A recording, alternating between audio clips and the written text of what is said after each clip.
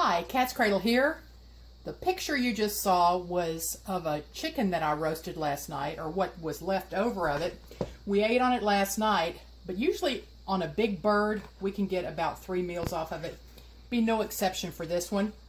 I took the chicken that was left that you saw in that picture, I deboned it, took the skin off, and then that's the little beeper telling me my oven has preheated. And so I cut it into chunks, about that size, okay? I don't want it shredded. I do want it in chunks. So I've got this in a bowl ready to go. You are going to love this recipe. It goes together so fast.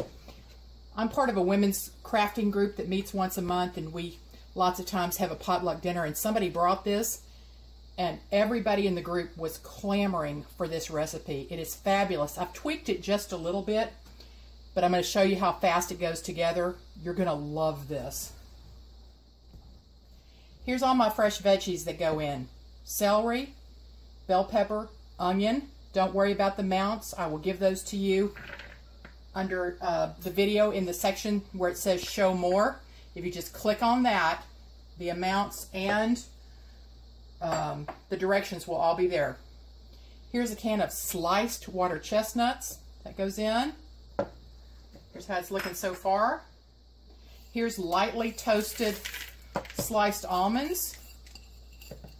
I just toasted them lightly in my microwave. They don't need very long, and you have to be very careful or they'll burn. All I'm going to do here, I'll tell you what, I'm going to go ahead and put this in as well. This is salt and pepper. Kind of want to be careful with the salt because this has some cheese in it and some condensed soup. And both of those things are salty, so you have to be kind of careful. So I've just lightly tossed those. I don't want to break up the chicken very much. Now, here's the liquid ingredients. You can either make your own or buy canned condensed cream of chicken soup. Anyone would probably be fine. You could use cream of celery or cream of mushroom, whatever you have on hand. Mayonnaise, sour cream, lemon juice. That's the wet ingredients. I'm just going to stir them together because I want those combined. I probably could have got a little bit bigger bowl here. And I don't want to break up my chicken very much. So I'm going to make sure these four ingredients are combined. This is not, as you have probably already figured out, this is not a low-calorie dish. This is kind of a once or twice a year kind of thing you would make, but it is just so scrumptious. If it were me, I would just make it like my friend did and take it to a ladies' luncheon or something, serve it to all my skinny women friends. It's just yummy. Okay, this looks pretty good. Pretty combined. All right. There's my mixture with all my chunky ingredients. I'm going to go mix this in. There we go. Scrape all that goodness out. I'm going to wipe my hand here.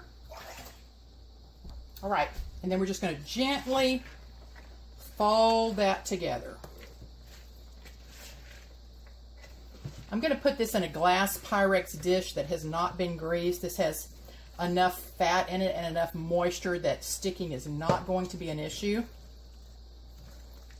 The original recipe called for pimentos, like canned pimentos. I had a fresh bell pepper, which is just what a pimento is, except a pimento has been canned with a little salt and water. You certainly could use a canned pimento, though, just to add a little bit of color to this. All right. There's my baking dish. I'm going to try to pour this in without making a mess. Make sure I got everything combined on the bottom. Here we go. It really does have a lot of vegetable in it, so you don't need to worry about having to have a whole lot of chicken here. Look at that. Wow. Okay, I'm going to spread this out. Now this does not have to, you're not cooking this so that the celery and bell pepper get soft. You want the celery, bell pepper, and onion crunchy. And so all you're doing is just getting it hot.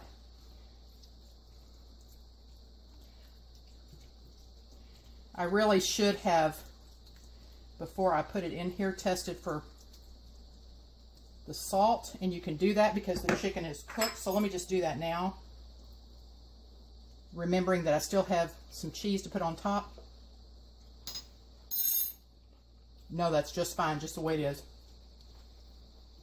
All right, I'm going to pop it in the oven, and when it's ready, I'll bring you back. All right, I just took the casserole out of the oven. Look what I told you about the red bell peppers. They've shown up at the party. They look really good and add some color there. Now let's top it off with a little bit of grated cheddar cheese here. I'm using sharp. You can use whatever suits you best. Not too much. I'm just trying to add a little bit of color to something that, you know, chicken salad has a tendency to look a bit anemic, so that's what I'm trying to prevent. Found these French fried onion rings. I've always shied away from them. Am I right here? There we go, perfect. I've always shied away from them because all I remember are the ones in the can that were so greasy and loaded with preservatives. These are much improved, and the ingredients are really onions, wheat flour, and they got 2 oils. Let me see. Sunflower or safflower oil. Really good. They are not greasy at all. I'm going to top this again. Like I said, I shy away from these, but when my friend had them on the top of this casserole when she served it to me, fabulous. I'm not going to use the whole thing. I don't want to overpower it with onions. There we go. Back in the oven for 5 more minutes, and then I'll serve it up. Do you not just want to dive into this with a spoon? Look how gorgeous that is. And when I tell you it tastes as good as it looks, I'm not kidding. Here's how I plate it up.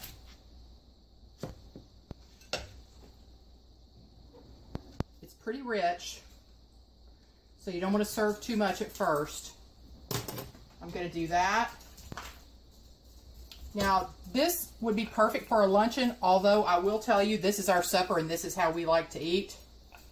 There's some cute little raw baby carrots to go along with the crunchy theme. Here's a beautiful cluster of red grapes. I'm going to put some crackers here because that's always good with chicken salad. And I would garnish this. I always like to garnish with what's ever in the dish. So I would do a little lemon wedge there and maybe, let me see if I can find a little one. Yeah, here we go. Maybe a little sprig of celery. This is a delicious supper. And you really can't afford the calories in a dish like this if you're eating raw fruits and vegetables with it and eliminating most of the starch other than just a few little saltine crackers. This is so good. I've seen where a lot of people use curry in this. If you like curry, you can use it. I'm not a fan of turmeric, so I didn't use it. And the only other thing my friend had in this recipe that I did not care for was the mushrooms, the canned mushrooms. Now, I love mushrooms. They're one of my favorite vegetables. However, in this dish, they just came off as rubbery, and they didn't fit with this nice, crunchy, fresh theme. So I left them out. If you want to, add them in. I hope you'll try this. It's really so good.